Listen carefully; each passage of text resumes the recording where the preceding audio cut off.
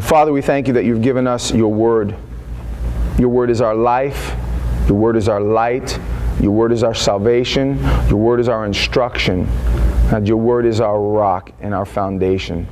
Help us, God, now to look into the everlasting light, the everlasting love that is your word, and be changed, transformed from glory to glory.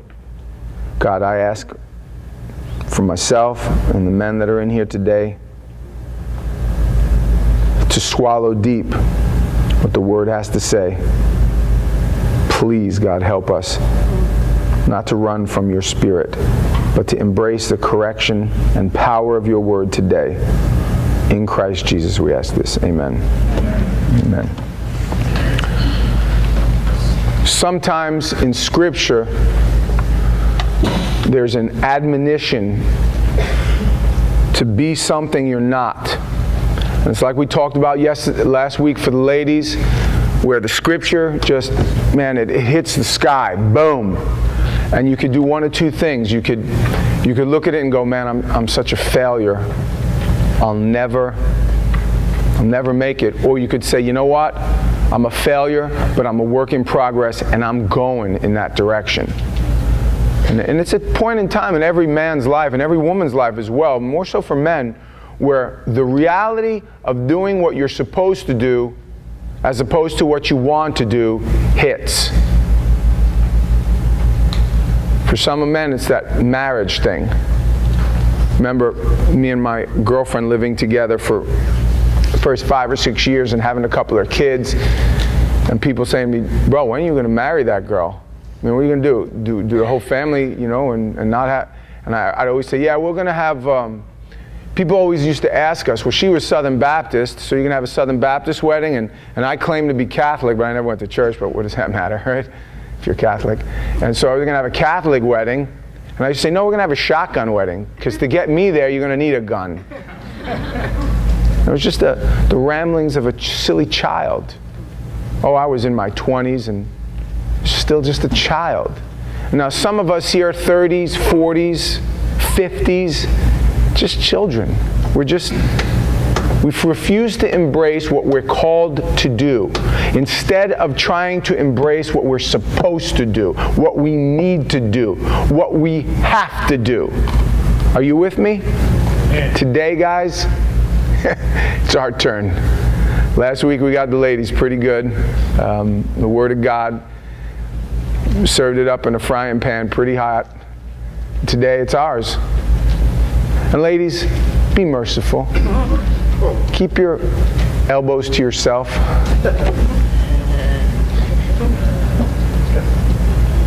This would be one of those things where Andrew comes up there and says, man, 15 women came and asked for the CD today. Probably not a good way to witness to your non-believing husband, or here's what you're a loser. 1 Timothy chapter 3, verse 1, Paul says, this is a faithful saying. If a man desires the position of a bishop, he desires a good work. Give me your attention, please. If you want to be a bishop, now a bishop is what we call an elder. Now guys, most of us as men are goal-driven. Goal-driven. Goals are greater than anything else that we can desire. For me, it's a black belt. I can't wait to be a black belt. When I first put that white belt on, and I had heard some guys get there in 5 years, some takes 10, I thought, well, I'm not a terrible athlete, but I'm certainly not BJ Penn. I'm not going to get my black belt in 4 years. So I figured, how long is it going to take? Well, it's 8 years. And I'm another 1.5 years away, probably, if I could stay healthy, if I could stay dedicated, if my wife will keep letting me go. Now, when I get my black belt, do you know what I get with that? Nothing. It's a goal. I set a goal. I set a goal for myself, and I want to keep that goal. If you're one of those people who just sets a goal, if you're a business person, if you're you sell homes and you're looking for that $1 million house, how many $1 million sales do you have? And you've sold the 300, you want that $1 million sale. Not just the commission that comes with it, but the prestige to say the $1 million sale. It's driving, it's the goal, it's that. How you doing, buddy? Okay, have fun. I didn't mind, it's okay. Gotta go, you gotta go. Here is a goal, an elder, a deacon. And some of us, we bring our goals here. And you come to church and you say, I want to be a deacon. I want to be an elder. Well, just like in the world, for some of us, for some of you guys, and I look around and some of you guys are wrestlers and some of you guys are fighters. If you're a fighter, you want the championship belt. You want the belt, man. You want the belt. So you find a RFA or ABC and you get the belt. And then you know what you find out? It's not enough. So you want the UFC. You want that. You're gonna go big or go home, you know what I mean? And you know what they find out when they get the belt? Don't satisfy. It's a goal you set, and you'd hope you'd reach that top, that Olympic gold medal, all that without Christ.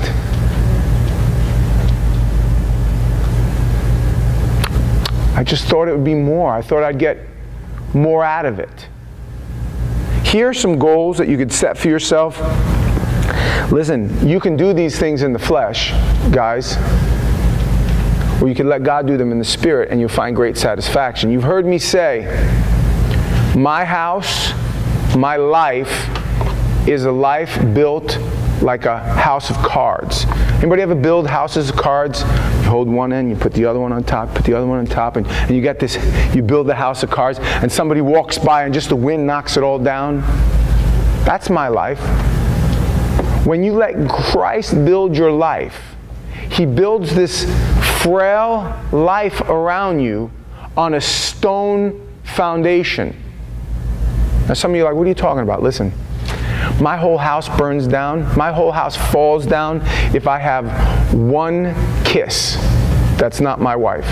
If I take $1, that's not mine. You can name 4 or 5 different things that I can do, and my whole house, blah, blah, blah, blah, blah. Wife, kids, business, everything just falls apart. You gotta be careful, because if you do these things in the flesh and not in the spirit, you'll find yourself building a house based upon holding it together in your strength. Right now, even though my house is frail, somehow God holds it all together. 20 years now. 20 years of faithfulness to my wife. Praise God. Now some of you all thinking like, big deal. No, that is a big deal. I come from a family of cheaters. My father, it's an Italian way. How many of y'all Italian here? Know what a dampanata is, maybe? It's just a way. Let me put it all together as we continue to read. He who desires the position of a bishop, he desires a good work, a goal. A bishop then must be blameless. First rule, guys, if you're desiring in the house of God to be an elder here at the church. You want to be an elder at the church? You look at the elders of our church and, man, I want that position. I want that. Good. First thing is blameless. Well, what is it to be blameless? Let me explain to you. It's to be open and honest about who and what you are. It's not to be sinless, because nobody is, but it is to be blameless. Bro, I screwed up yesterday. What happened? Man, when you tell somebody, you're open about it. They know. You guys look at me. I'm not sinless. I'm blameless. No, I don't have no skeletons in the closet. There's nothing you're going to find out. Oh, he's been embezzling money. It's openness. It's an honesty and a reality that people know. In case you guys don't know, I struggle with anger. I get angry. And sometimes I let righteous indignation fall over into sinful anger. I know a lot of my brothers are. And I can tell you right now, watch this. If you want to, and you're desperately honest here, how many of you struggle with the same thing? Wow, I'm not alone. And you know it. I can give you my list of things, and as I say them, nothing I'm going to tell you is going to be like, really?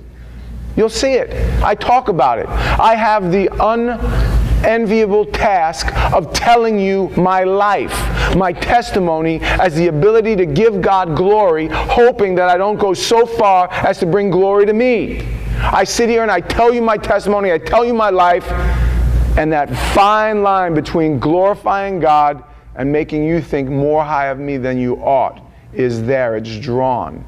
And it's not easy. I go home and my wife will say, baby, why do you tell people so?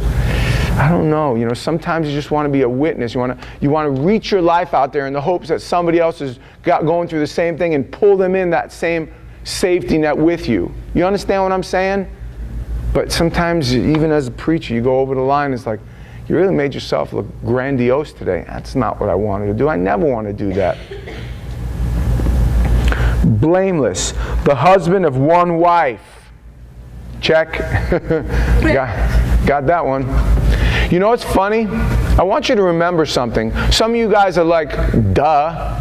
No, let me explain to you what the New Testament is, because this is very interesting. The New Testament is an instruction book on how to live in a godless society. The difference between the Old Testament and New Testament, the Old Testament is instructions on how to live in a theocracy, a nation governed by God. The New Testament is how to live in a godless society. And when it was written, a lot of guys had multiple wives. And let me let you know a little secret. Outside of USA land, in Muslim countries, a lot of men have multiple wives. And when we go over there as ministers, as missionaries, and we start churches, we tell them, listen, your bishops, your deacons, they need to have just one wife. Well, I guess that disqualifies somebody. Because right now we look at it as, oh, who's not going to listen to me? Listen. There might be, if the Lord tarries, another 10, tops 20 years. This will be more relevant than ever. Because if you think that the whole issue of gay marriage was gay marriage, you're out of your mind. It ain't enough. They want more and more. Multiple wives, man, that's just another few years away.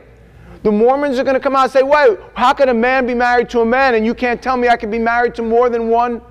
And as the women's movement goes, well, if he can be married to more than one wife, why can't I be married to more than one husband? Now, right now we look at being married to more, just a husband and one. We think, ooh, that's disgusting. Only because the society we live in says so. But the society that we live in that was built on the Word of God is broken down. Not breaking down, broken down. Hey guys, let me let you know a little secret. You are now a minority.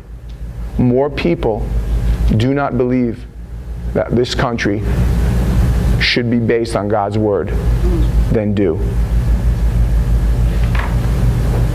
And we're looking for not politicians that want to take our country back. What we're looking for is Christians who will say, by life or by death, I will not follow what they believe. That's the new rule, guys. That's what Jesus is looking for.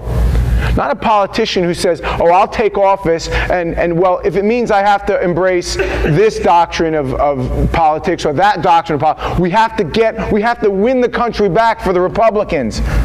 I ain't no freaking Republican. Believe that. I'm a Christian. I'm an independent. And if that means embracing what is not popular and what will never be elected into office again, that's fine with me. You understand that, men? Yeah. I mean, do we all understand what I'm saying? Yeah. You get these new politicians that we think are the up-and-coming great ones, and they're all embracing everything that we don't believe in the hopes that there'll be enough who do believe so that they'll be reelected. It's like, listen, I don't want to vote for a politician who just wants to be in office. I want to vote for a politician who says, if what I believe is no longer ever going to be in the majority again, then I guess I'll never be reelected. Are you understanding what I'm saying? Husband of but one wife. Who is it? It's coming, guys. Continuing. Temperate. Temperate. The word temperate means sober or vigilant. Not somebody who is a dreamer to the point of not being in reality. Somebody who has this idea, I'll work today, I'll make the money, and then tomorrow I'll get up and do it again. Not, I had an idea. I'm going to make a t-shirt company, and I'm going to make $1 billion. Well, you probably should get a job anyway. No, I'm putting everything into t-shirt. Well, how are you going to pay the rent next month? Doesn't matter. You guys understand? Temperate. Somebody wise, plan for the future. These are the requirements of a deacon. Now, some of you guys might be sitting here going, look, I don't want to be a deacon in your church. I guess go to sleep for a little while then. I'll wake you up when we finish. I'm talking guys who are goal-driven. Look, in the gym, I'm not a black belt. Here, I'm a black belt.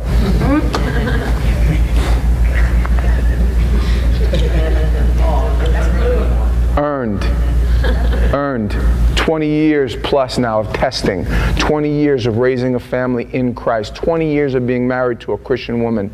I'm a black belt, and I'm telling you guys, wake up.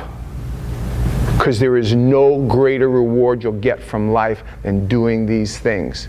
These are just not a bunch of rules and regulations, gentlemen. This is a way to live a happy, satisfied, godly life that will bring you more satisfaction than the $1 million sale, the belt from the UFC, whatever it is that you think is your goal, world champions or whatever. These things here are not just goals to shoot for, they're recipes for true success.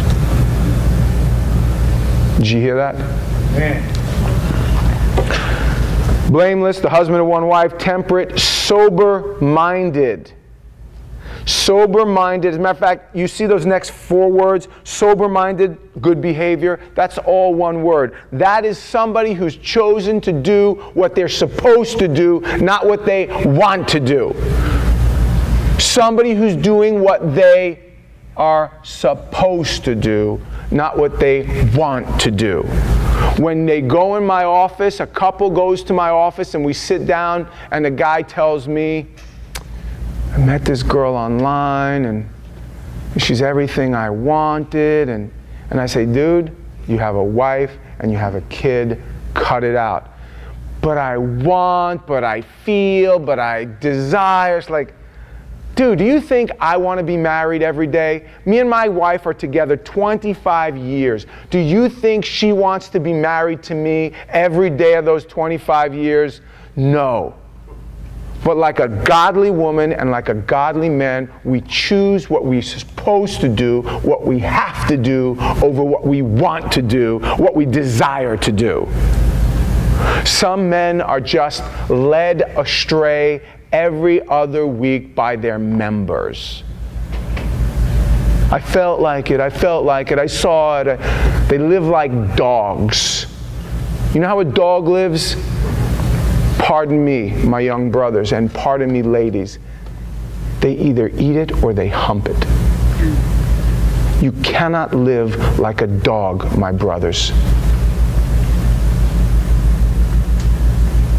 You must be sober-minded and of good behavior. Doing what you're supposed to do. Doing what God wants you to do, not what you feel like doing. Do I have to say it again? My wife's like, no. No, we'll talk about that later. Hospitable. Hospitable. Now, this is interesting because this is not a requirement of a deacon, but this is a requirement of an elder. You could circle the word for hospitable and you write people person. You gotta like people.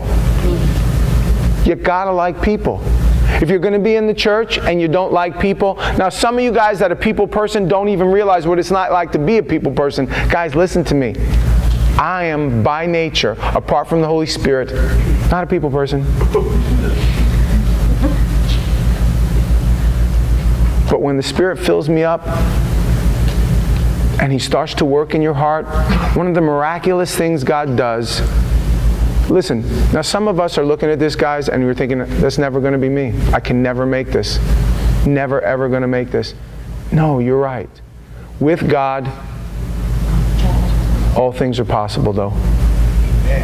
And the crazy thing is, when you first come to the Lord and you surrender your heart to Him and you say, God, take me as I am, some things He does miraculously and supernaturally. I've seen people come to the Lord and immediately as they're walking up the aisle or as they stand up, the Holy Spirit shines down on them and He burns off crack addiction, prostitution, you name it. You know, drug sales. God does that sometimes miraculously, just burns it off. And the first thing that happens as a young believer, you go, yes, yes, yes, and you praise God, and then a couple of months later you realize, why do I still have these feelings though? Man, I can't stop turning my head, or I can't stop wanting to point and click on the computer. And they go, man, I guess what happened in church was not real. No, it was real, but God sometimes leaves you with things that He wants you to struggle with in order to make you stronger in life and in ministry. Do you understand that? He wants you to be strong so that you can be weak in other areas, so He can make you strong in the areas that you're weak. I know that's really weird to sound and understanding, but watch what I mean. If you're not a people person and you want to be an elder and God wants you to be an elder, God will supernaturally add you as a people person. He will make you what you are not in order for you. Perfect example is Austin. Austin got saved, little drug addict off the street, working in my store, robbing from me behind my back. Thought I didn't know how wrong he was, but there was something about him. And we start the church in the house and he's like, oh, can I come? I'm like, yeah, of course, everybody's welcome. And the first day he helped set up the chairs, and you could see God was doing a radical work in his life. The first few months, you just seen him start to change. There was no moment in time where he stood up and the clouds parted and the light shined, but you saw God doing something.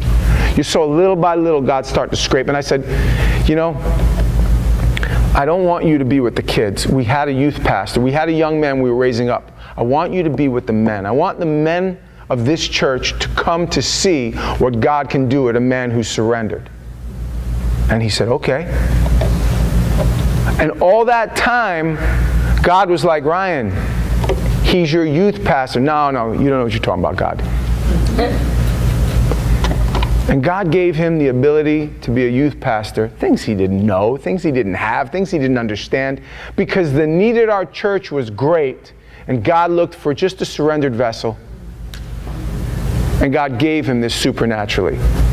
Are you understanding now what's going on? Hospitable, able to teach. Able to teach. Now that's not able to teach in a way where they have to be, you know, Pastor Bob and they come up and they're smooth about, that's not that word. This is able to teach as somebody who actually enjoys sharing the principles of God with other people. Some people don't like doing that. You don't have to be a teacher. You don't have to go to seminary school. That's not this word. Able to teach. Can you help other people understand? Doesn't have to be some smooth talker. I think I make that clear, don't I? Verse 3, not given to wine, not violent, not greedy for money. I mean, hopefully you'd expect that, right? Imagine if you came here one day and, Pastor Lee, could I talk to you? And he sit down and all of a sudden, excuse me, he burps up and you're like, man, that dude smells like beer. Sorry, I had a beer last night with my dinner. You drink beer with your dinner? Well, you have the freedom to drink beer. You think God doesn't love you if you drink a beer? Lee can drink as many beers as he wants. How many beers you had last week, Lee? Me neither. You know why? I've chosen not to. Because I want to be an elder in the church.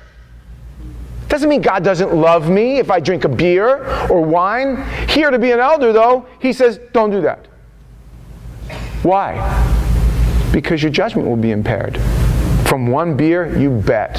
One joint, for sure. It's not a matter of can and can't. It's what you choose now. You want to be an elder of the church?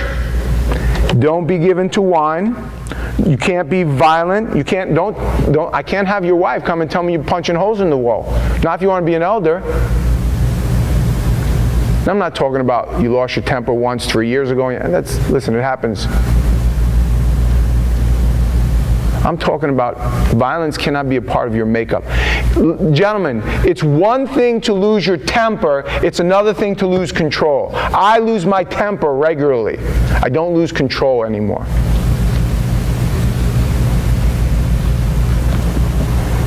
Not greedy for money. Now that greedy for money is a phrase meaning you can't be so covetous for money that you'll do anything to get it.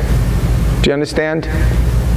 You can't sell an ounce of dope just because the money was there. Oh, I didn't want to, but I really needed it. You can't be so greedy for money. But gentle. That word for gentle is not the normal word like a gentleman. That word means patient and approachable. Patient and approachable. Elder, potential elder of the church, you must be able to talk to people in a way that they feel that they can approach you and talk to you. And you must be patient. You must be patient. Because here's what happens. The husband and the wife will usually, if they're having problems, and this is the vast majority of the things that happen in churches, is husbands and wives, the wife will come up to you and tell you how terrible their husband is. And you can't rise up with indignation to want to smash the husband without first understanding. There's another side to the story. Wait till you hear it. Because it happens all the time. You sit down with a wife, and she tells you how terrible the husband is, and then you sit down with the husband, and you find out, she didn't tell me that part of the story, and here I spent a few days really upset. So we always say, you know what, can you bring him in? Can you bring her in? Can we all sit down together? You didn't tell me you slept with his best friend. That's kind of a small detail to leave out, don't you think? We laugh, but this is ministry, guys. And it's going to go into, you'll see how it fits in. This is ministry. This is part of being a people person. Oh my goodness, you deal with a lot of drama, don't you? Yes, we do. Yes, we do. And you know what? I guarantee you sit around and you look at your elders and your deacons of this church. And by the way, let me also make that clear. To you, if you're looking for a church to go to, if you're thinking about a church and you're just visiting our church now, our guys are tested in this. We've been a church now for almost 9 years. Do you know how many times we've appointed deacons and elders? Once. We're going to do it again in the coming year because there's some guys who have really stepped up. Once. Because we make sure that you're in good hands. We're not trying to raise up a church. We're not trying to build we've talked about that before. Gentle, not quarrelsome. Quarrelsome, that's an interesting word. In the Greek, it's amachos. Amachos, where we get our English word for macho man. Macho man. You can't be quarrelsome. Now, if you notice it in the Greek, it's amachos. Whenever you see a word in the Greek that has an A at the beginning of it, that means anti or against. So you must be, if you're an elder, you can't be a macho man. That's not saying you can't be a man's man, but you can't be so... Look, when my brother Danny first started coming to church here, he was very guarded, came here because somebody invited him. He was just, hey bro, my name's Ryan, nice to meet you. You can't be one of those guys who sees another guy who's standoffish and go, yeah, same to you, you know what I mean? There's this unsaid thing. Look at this guy, look at this guy, look at this guy, look at that guy. You can't do that. You got to let that go. You got to walk up, hey man, how you doing? My name is... You can't look at a guy like Christian and be so intimidated. Oh my goodness, that guy, he's a big dude. I don't do that. You can't. You got to be amachos, against that. That's that word for quarrelsome there. You want to be an elder of the church? These are the rules. And might I add, you want happiness and peace and joy in your life? These are the rules. Not covetous. One who rules his own house well, having his children in submission with all reverence. For if a man does not know how to rule his own house, how will he take care of the church of God? Listen to me. This is super important. Potential elder of the church. It didn't say your whole family has to be Christians. It said your house has to be in subjection. You can't walk for your children. You can't walk for your wife. You can't walk for your husband, but you got to be able to rule your house. I'm in control of my house. My kids, I praise God that they love Jesus. Every single day I thank God for that. But if they didn't, that'd be okay. That's a choice they have to make. Hopefully they're not faking it for my behalf. But let me tell you something. I run my house. If I want to walk and open everybody's door, I said to my son the other day, if this door is locked again, I'm taking it off the hinges. He's 16 years old. I don't care if he's 25 years old. You live in my house, my rules. As long as I pay the bills, I make the rules. No little person runs my house using my love against me. I don't love you anymore. That means I'm going to kick your little... No, honey, don't say that. That's not nice. We laugh. You know who's laughing? I'll tell you who's laughing. The people who could never understand that. But there's some people here that are crying. Inside, that's my house. Little people run my house. Can't be an elder of the church. You must have your house in subjection. Well, what if you have a teenager and, you throw them out? You throw out a teenager? Better destroy their flesh and let them go to heaven than let them destroy their soul and go to hell. Do you believe? Parents that are here, that's where the reality of faith comes in. Because right now, there's still a remnants of God in them. There's still something in them. If you take them and continue to spoil them rotten, you watch how that 20-something turns into a horrible person. And that person's not going to heaven. But where is the line between heaven and hell? I don't know, but as long as I run my house, there'll be no ungodliness in it. And I get that they get thrown out. Are you saying you've thrown out your kids from your house? Yeah. Most of them don't make it past the driveway, but they get thrown out. They know I'm serious. There's a number of things that we've done. Taking doors off the hinges, removing furniture from the rooms, giving them a pillow and a blanket, and that's it. Having to earn their things back. I used to do, when Elena was just a little girl, we used to do what's called boot camp, kid boot camp. I'd make them get up early in the morning. I'd make them do more than they've done in their entire day before 8 o'clock in the morning when they're allowed to eat breakfast. And then schoolwork, and then more chores, and it's miserable. Here's why it's miserable, guys. Because we're the ones that got to do it. It's harder on us than it is on them. And listen, guys, and ladies, I mean no disrespect when I say this. If you think they're going to do it when you're not there, they're not. They're busy. They got the other kiddies to worry about. So you're going to have to do it yourself, elder of the church, leader of your home. Continuing. Not as a novice, lest being puffed up with pride he fall into the same condemnation of the devil. Moreover, he must have a good testimony among those who are outside, lest he fall into the reproach and the snare of the devil. That word for novice means newly planted. I don't care how wonderful, special, how godly you are. It's a crazy thing. Some people in the world display more of these attributes than people in the church.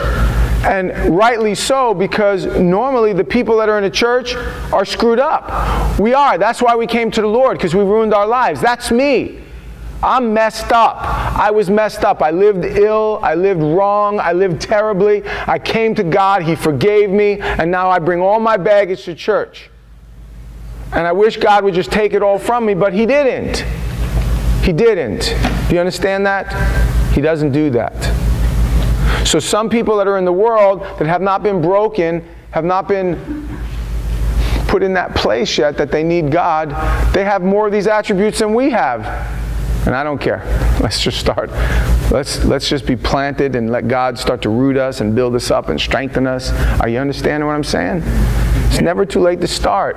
20s, 30s, 40s, it's never too late to start and say, God, fill me with love and joy and peace and patience and goodness and kindness and faithfulness and gentleness and self-control. Fill me with these things. I've lived so many years without them. God's never, ever too late to change you. You know that old saying, you can't teach an old dog new tricks? God could teach anybody anything. Amen. I love that about God. Likewise, deacons. So now that was the qualification for elders. Now the qualification for deacons. What's a deacon? You could circle that word for deacon and write servant or waiter. Servant or waiter. You want to be a servant or a waiter in the church? You want to be a deacon? You want to be somebody who I send across the street to get cream cheese when we're out of it? No, I want to teach the Bible. Okay, no problem. Sunday, right after, Matt is going to take a team over. We're going to go over to the convalescent home. Saturday morning, Ryan and Marty can take, and you can go there and you can teach the Bible. No, I want to teach the Bible in front of a lot of people. Better go to a different church then. Ain't never going to be a lot of people here. Ain't never going to be more people than there is today. You know that? But don't you want to... No, listen to me. In case you don't understand this, this is the size of our church. This is what it's going to be. That's it. If it gets much bigger than this and we have to go to a second service, I'm sending Matt to Del Rey with about 40 or 50 of you guys and start another one. I can minister to all of you. I am your pastor. You don't have to wait online. Well, maybe for a half hour or so, but I'll have time. And I'll baptize you, and I'll minister to you, and I'll do your weddings, and I'll do the funerals for your family. I'll do them all. And if I can't do that, then I don't want to. It's not the goal of our church to be a big church. So if you want to teach the Bible to a lot of people, you got First Pres, you got Calvary Fort Lauderdale, you got First Baptist Fort Lauderdale, lots and lots and lots of people. Continuing. Deacons must be reverent. Reverent. That word for reverent means broken for real. Broken for real. Reverent is that place that you are. We've been talking a lot about this over the last year. Gentlemen, when you are not your God anymore, when God has broken you so completely and so in reality that you realize that your strength does not come from you. And if God has a plan for your life, whether that's to be $1 million seller, a UFC champion, or anything in between, it's what God's going to do. And what God's going to do is good enough for you. Do you understand that? That's that reverence. That's that you look at somebody and you see this prideful pile of strength and this tower and this pillar, and you sit down with them in 10 minutes and you realize, I have nothing. I am nothing. My strength comes from God. My success comes from God. I am not who you think I am. I use well the gifts and tools that God's given me, and I use them confidently, but I don't use them arrogantly. Do you understand? Gentlemen, do you understand? Fully broken. Are you going to keep going? Yeah, I'm actually going through the whole. Not double-tongued. You know what double-tongued means? That's to tell a different story. The literal translation is to tell a different story. There's an old saying that a lie makes it around the world before the truth has put its shoes on. And when you come to me and you tell me a story, you got into an argument with this, or this happened, that happened, then all of a sudden I find out, wow, you left out a lot of the details. That's double-tongued. That's what double-tongued is. You can't be a deacon of the church. Sometimes, and there's a Bible verse in the Proverbs that says that the first person to tell his story always seems right until the second person comes along and tells you what really happened. But a deacon has no problem waiting for the whole thing to come together and doesn't mind if people think less of him until the truth comes out. Do you understand that? You come to me and you say, one of your deacons did such and such and such. And the deacon didn't come to me. He didn't tell me nothing. Matter of fact, he don't even care that you said anything ill of him. And then all of a sudden, a few months later, I'm talking to him and I say, hey, what happened with such and such, such and such? Oh, here's what happened. And then I hear what happened. And the deacon didn't mind that somebody thought less of him. Do you understand that principle? You're okay with you and God being cool with it. You have a relationship with God, and you're okay with that.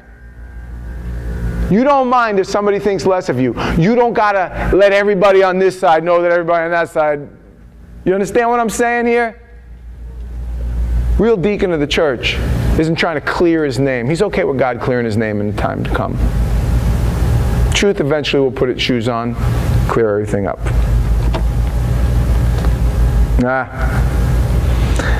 Not given to much wine. We talked about not greedy for money. Same thing as the elder. Holding the mystery of the faith with a pure conscience. Holding the mystery of the faith with a pure conscience. What's the mystery of the faith? Jesus died for your sins. It's a great mystery. There's no way to explain that to somebody who's not broken. There's no way to explain that. You just hold it. And when somebody tells you, listen, here's... You guys, you meet people every day and they got it all, man. They're the $1 million seller, they got the belt, they got the trophy wife, they got the kids. There's some of them are your family members. And you think to yourself, here's what happens. If you're not an elder or a deacon, you think, man, that guy, he don't need Jesus.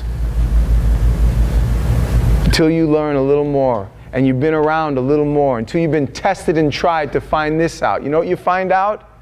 Everybody needs Jesus. Amen. Amen. There is no such thing as, well, that guy don't need Jesus because he has the belt. That guy don't need Jesus because he has a lot of money. That guy don't need Jesus because look at his wife. That guy don't need Jesus because, Everybody needs Jesus. And if they don't have the Lord Jesus Christ in their heart, you've been called by God to share your faith with them, to help them. God did not put you in their path for another reason, my brother.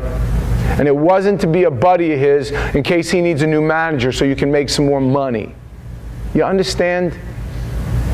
True deacon understands that.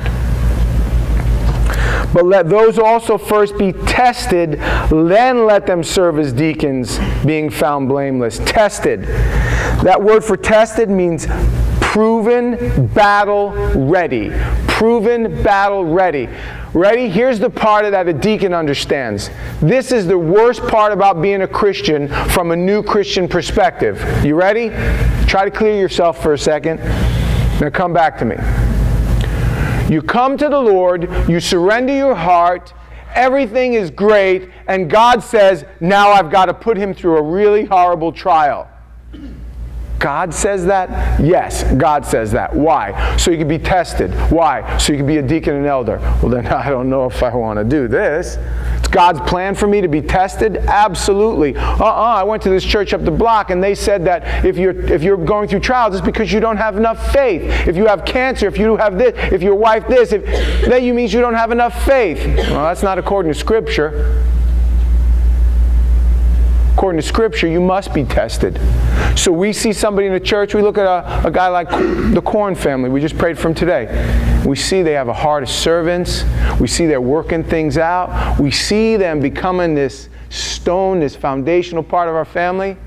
So why don't we make him a deacon? We got to wait till they're tested first. How's God going to test them? I don't know. He's going to do it though.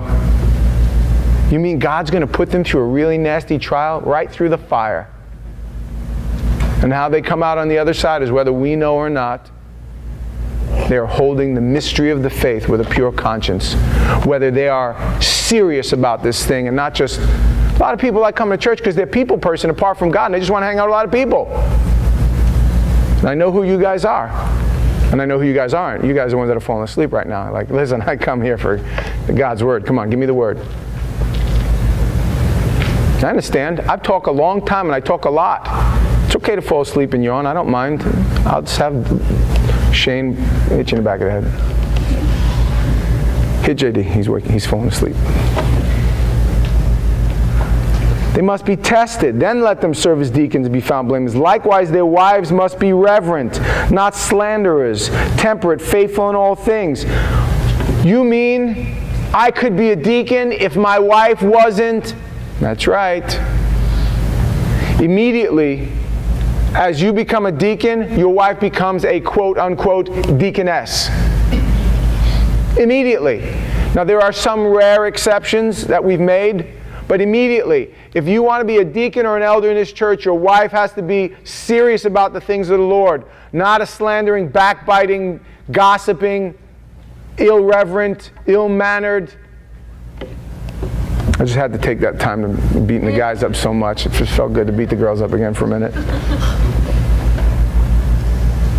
Verse 12, let deacons be the husbands of but one wife, of course, ruling their children in their own house as well. Same thing as for the elders. For those who have served well as deacons obtain for themselves a good standing and great boldness in the faith which is in Christ Jesus. Please give me your attention.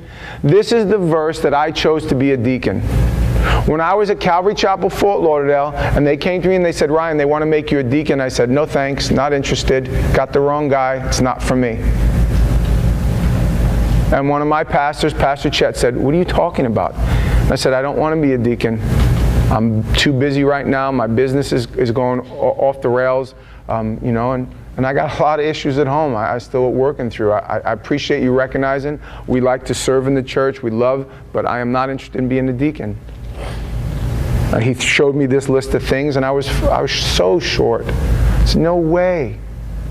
No way. I can't do it. I'm not these things. And if I'm going to be real about this faith, I'm going to be real about this faith. I'm not here to strive. The best thing about coming to Christ for me, guys, I wasn't trying to be a black belt. If I was going to become a black belt, God was going to do it. I didn't have to learn, you know, 5 escapes from mount, 3 guard pass. I didn't have to learn how to, you know, sell $1 million. I didn't have to do any of that. The best thing about coming to Christ was no more striving. I was done striving. All my life I've been goal-oriented, and every goal that I achieved found nothing. I was empty and alone with all my goals met. And I said, no. And he came and he took me to this verse. He said, let me explain something to you. According to Scripture, it said, those who serve well as deacons obtain for themselves a good standing and great boldness in the faith which is in Christ Jesus. Meaning you will please God by serving well as a deacon. And if your overseers and elders see that this is you, then you do what you're asked to do if you're doing it for Christ. And I said, okay then, if it's for Christ, because it ain't for you guys. Are you understanding me? Continuing and finishing. These things I write to you, though I hope to come to you shortly. Paul was actually telling them you want to visit them. This was a letter that he wrote to them. But if I am delayed, I write so that you may know how you ought to conduct yourselves in the house of God. Remember, last week I said that to you. These are not ways to conduct yourself outside of the church. These are ways that you conduct yourself in the church. Now, what does that mean? Shouldn't we be the same in the world as we are in the church? No, no, no, no, no. Yes, of course, you don't want to be a make-believer and a faker. But this is the hierarchy. This is how you arrange a church. This is instruction for us as the pastors, elders, leaders, deacons of this church to help us to run the church. Here's how you run your church, man. This is what Paul was trying to tell Timothy. This is what God is trying to tell us. This is how you conduct yourself in the house of God, guys. Now, if some of you guys are here and the Spirit's moving upon your heart and you're like, you know you're falling short. You smoked 5 joints over the weekend, drank a beer, you know, punched a hole in the wall, whatever these things. Listen to me. We don't judge you. We were there. That's your business. Don't do that in the house of God, though. And you come here because of that. You come here to be clean. You come here to get that feeling of wash, not that feeling of guilt. You come here and you worship and you feel better. You come here and you hear God's word and you feel convicted, not condemned. I'm telling you right now, I told you from the beginning, this is hitting the moon, guys. You want to be a black belt? Imagine going into the gym the first time, seeing a guy putting 3 plates on each side, 315 there, and you, I want to be like that. Hey, do me a favor, would you put 3 plates on each side? Dude, you ever work out before? No, but I see everybody else doing it. You maybe want to start with just the bar.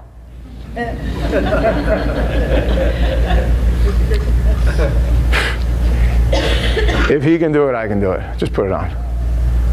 You're going to get hurt. You're going to get hurt. You understand the correlation, guys?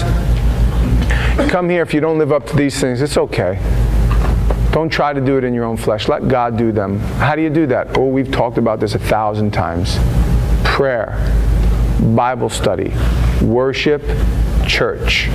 Just keep coming. God will do the work. God will do the work. Unlike wrestling, you don't have to shoot 20,000 double legs before you do it right. Here, you just come here. God will teach you how to do it. You just show up.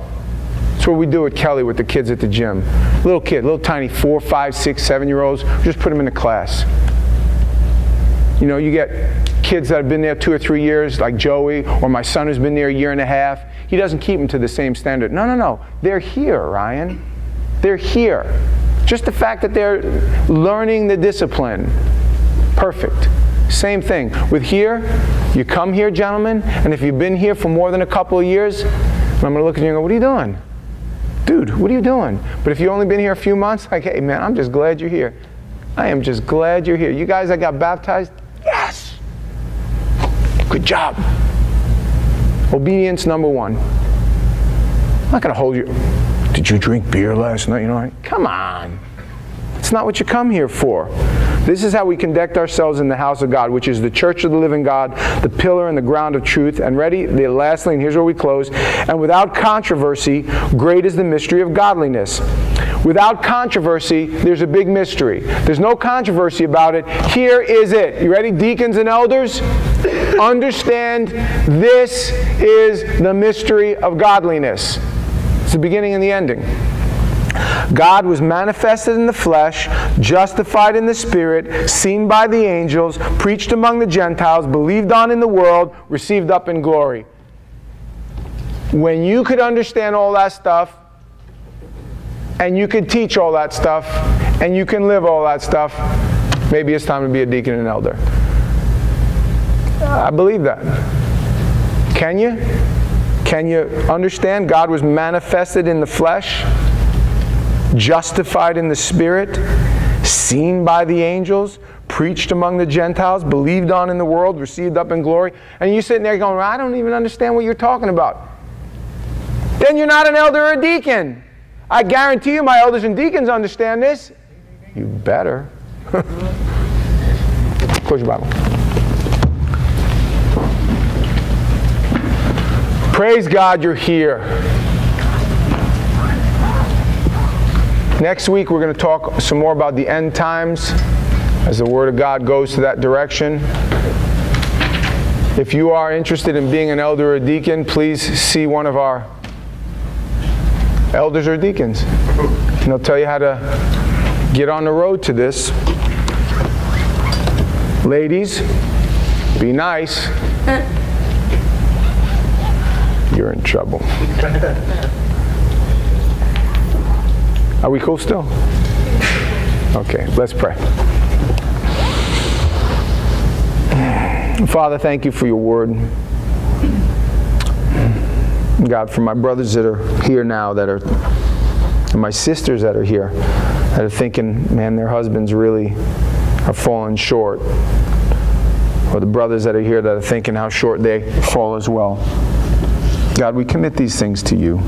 We can't do them without you. We can't even try. God, I pray, have your way in our hearts and our minds. Have your way in our lives, please, above all things. Desperately, we need more servants of the Most High God to help people who are hurting, to help people who need. Father, if there's one man here who heard these things and said, yes, this is what I want, this is my new goal, God, by the power of your Holy Spirit, give them the strength to do it. And if there's a man here who heard these things and thought, it's not my plan. But God, your plan for them is different. God, speak to their hearts as well. And may they grab that horse by the reins as well. God, help us as we leave here. May your Spirit move upon our hearts. May we digest this meal in a way that brings glory to your name. Thank you so much, God. We love you. In Christ Jesus we ask it. Amen. Amen.